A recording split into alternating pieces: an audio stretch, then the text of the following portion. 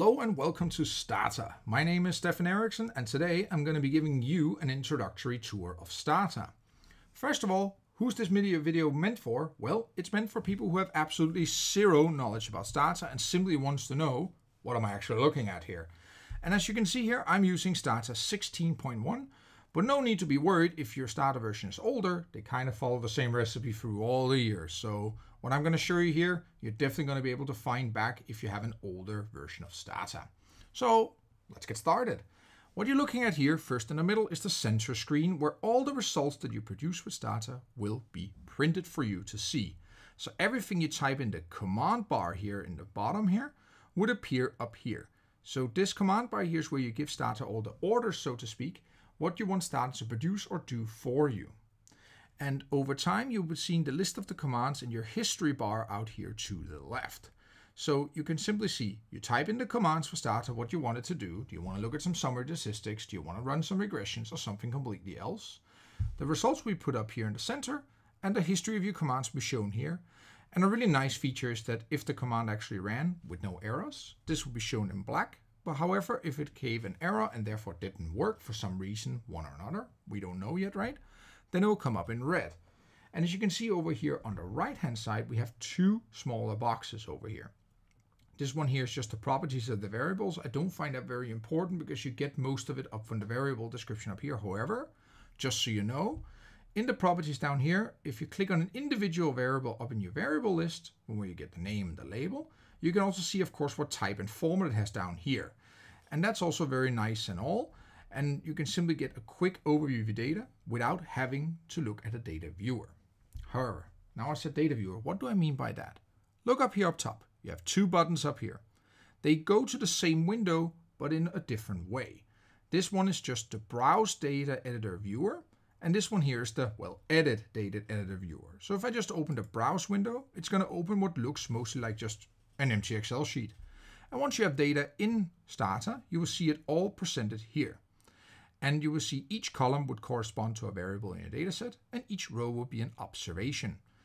The difference between Browse or Browse mode and Edit mode here is simply if you can change the values in each cell. So if you're just viewing your data and don't want to, by accident change one of the values, you just go in Browse mode. If you go in Edit mode, as you see, it even gives you a warning. Then if we go there, if you then can decide, I want to change the value of a given cell, then I can do so with no problems. Now let's go back to the Browse mode. And over here, you can see if you hover over this here, for instance, my viewer here, you can get again the properties of the variables. So exactly the same as you saw in the main window. The list of the variables yet again. And of course, also just a snapshots here if you would have saved any of such. That's actually how the data viewer on its own would work. Let's close the data viewer first here. Then one more important thing about Stata is the do file editor.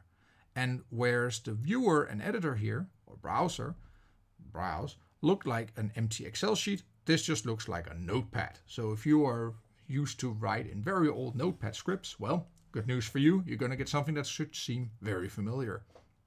This, as I said, is the do file editor. And this is where, at least in my classes to come, we're going to be used a lot here because we're going to write all the commands in here, which can then be produced in Stata simply by pressing this execute do button.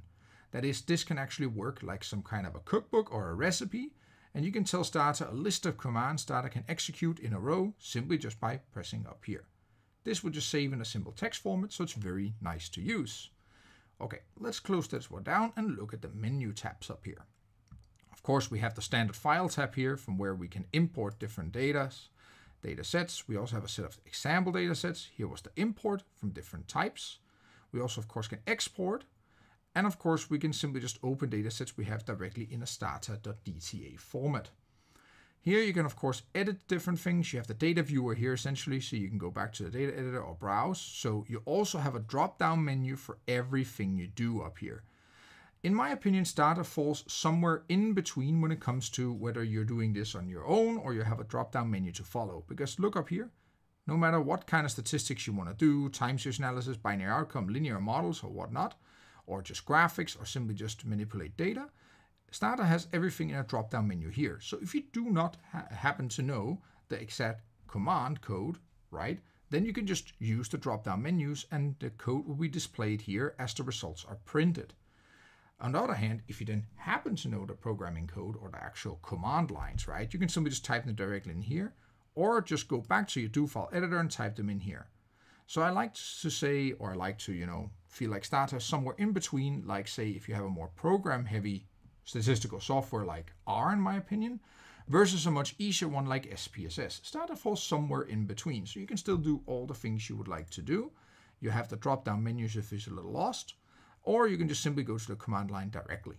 Last but not least, you can of course change your window and change, what kind of layout, what do you want to see, and of course it has a very extensive help feature.